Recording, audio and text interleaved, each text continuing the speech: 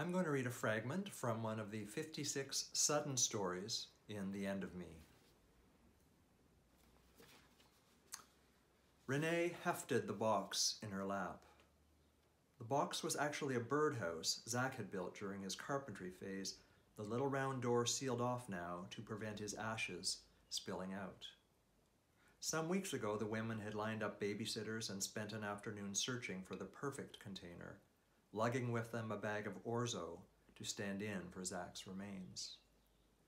Research had helped them estimate him at 12 cups. He was alive and on a modest upswing at the time, though this proved generous. They chipped in on 3 different vessels that day, none of them quite right. Back at Chris's place, they shared a bottle of Malbec and gazed out on her tiny backyard where the birdhouse hung unoccupied, between families. Between families. That was Zach's condition too, since he'd left their family, his first one, and never settled into a second.